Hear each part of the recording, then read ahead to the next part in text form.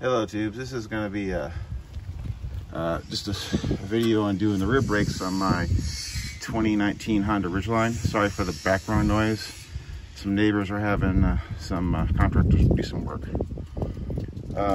So I was told I have about 3 millimeters left on the pad before they start squeaking at 2. So I decided it's time to change them. So I am not gonna, this is a drum and disc brake design. The drums handle the emergency brake. So there's not any special, there's nothing special about the emergency brake. It's not electronic, so I can just push the pistons back. If you had an electronic one, you may have to use a some sort of scan tool to put it in a certain mode, and or disconnect the power wires to them, and it's really specific to each vehicle. It's a little bit different. If you don't do that, you can damage things, I was told. Haven't experienced that because I've never had electronic rear brakes, emergency brakes. This one isn't electronic.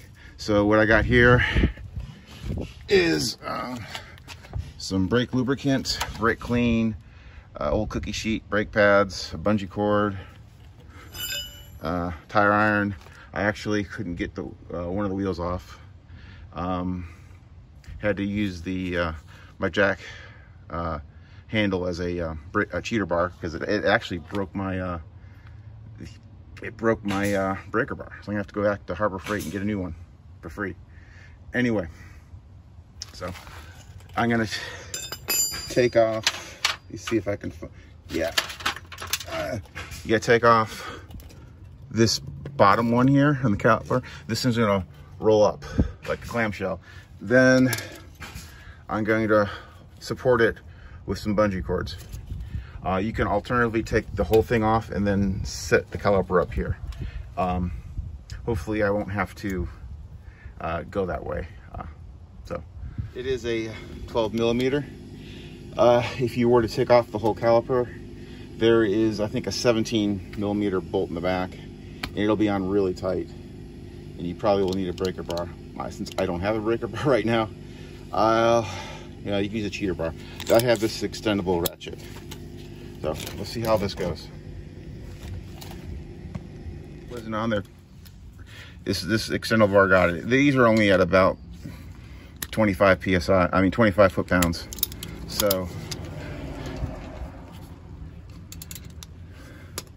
I'm gonna just take off the bolt, and then I'm gonna fold this up like a clamshell. Be wary of the brake line here. Don't twist it. You'll be in a world of hate. So pull out, and now this should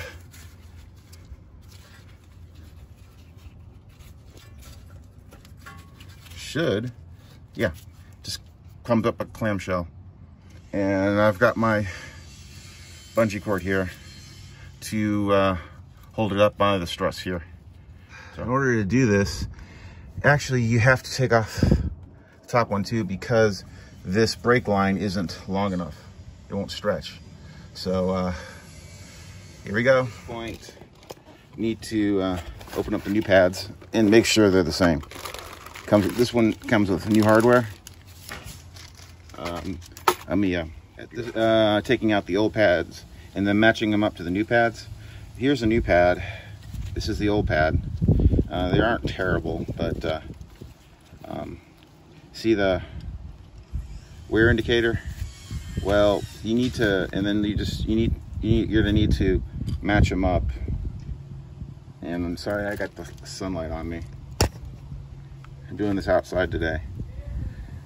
So you gotta look at all the little grooves. So you put it over like this, over the old one, and look at them and make sure they match. And they do. To me, they match.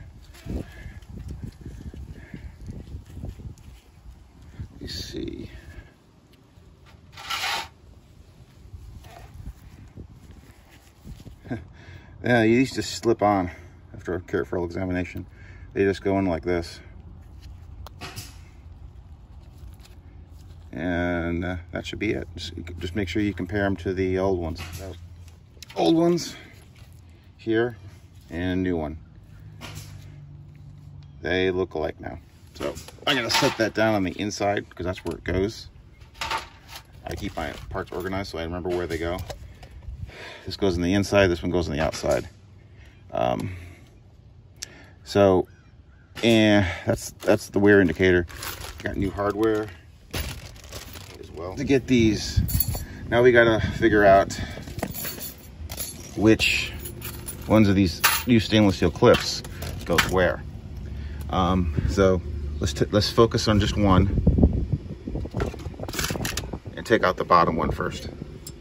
You should just snap off. If you need a screwdriver, just grab it, a screwdriver, and pry it out.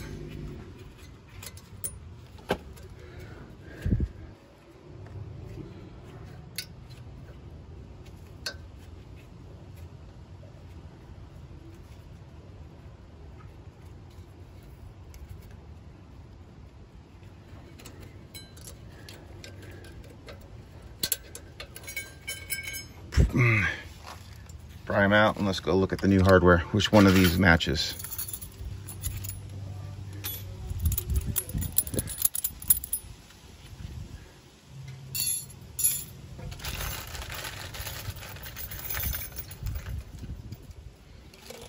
Okay, here's the old one.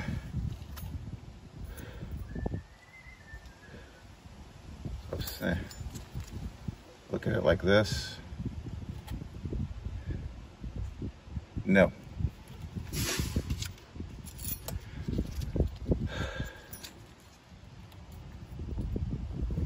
Yeah, these match. Look at that hole there, here and here. That's how you can kind of tell. And then also look at the these parts here. So that's this one. This goes in the bottom. Now, I've sprayed this with brake clean and used a wire brush to clean it up. Now you need to put some of this brake lubricant on it, just here. Try not to get it on the disc. If you do, wipe it, get it off with some brake clean. And then we're gonna put on put on the new hardware. Goes on like that. So.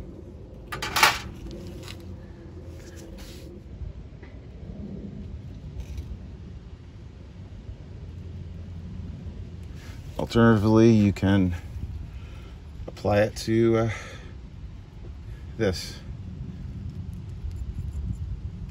as well. The bottom one's in there. Now, got to get the top hardware out. Same way, just use a screwdriver and it'll pry out. So, and then clean it up. Now we match up. This is the old one.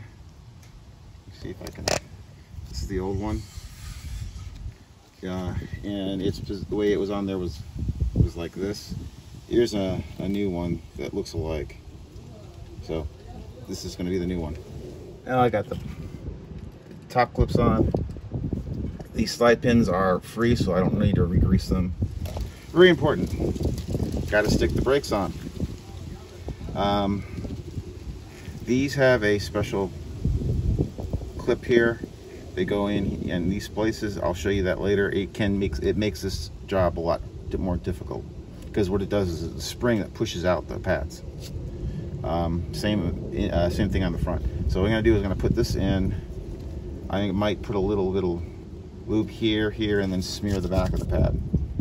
But like, make sure you put the wear indicator on the right spot. Always compare it to the old pad to make sure, because it took me a little while to figure out where it went. I'm used to doing the front, so yeah.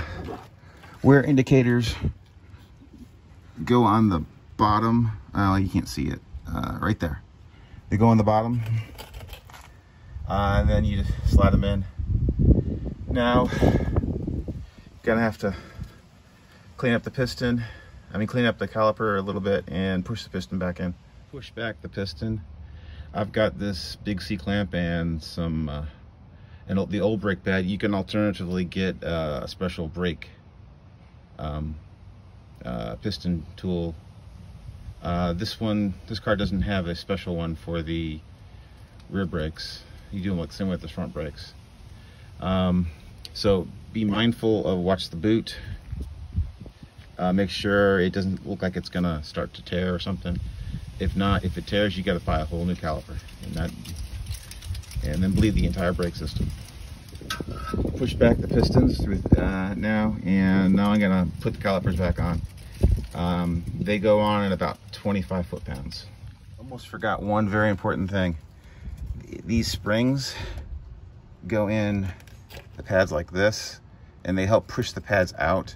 It can be difficult to do this job because you have to you need like 3 hands. One to hold this, and then one to put the caliper back on. So, and 2 to put the caliper back on. So, bear with me. So this is what, when I did the front ones, this is what messed me up so much. So I got the top spring in there by first getting this caliper on like this. Be careful not stretching that. And then sticking it in, and then pushing it over into the hole it goes in, and then once the brake head won't come out because it's being held by the caliper, I then used a screwdriver to push it in. Got to repeat the same process on the bottom part now. These are very important, but they makes things a lot more difficult. Then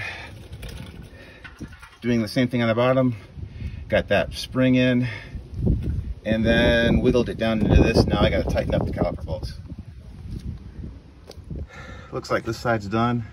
Just got to repeat this on the other side. I will not film that. I got to put the tire on and got to pump the brakes. Hey, I know I said these are supposed to be horizontal. Actually, they're diagonal because of the way the grooves are here. This is the other side, so just let me see where this. See how this is that way? It's got a little groove here it slides into, so make sure it goes in that way. The bottom one does something similar. You see if I can get a. I can't see what I'm filming, so hopefully that helps. I'm back in the car, gonna pump my brakes. I got a brake pedal. Hopefully I did it right, so let's see.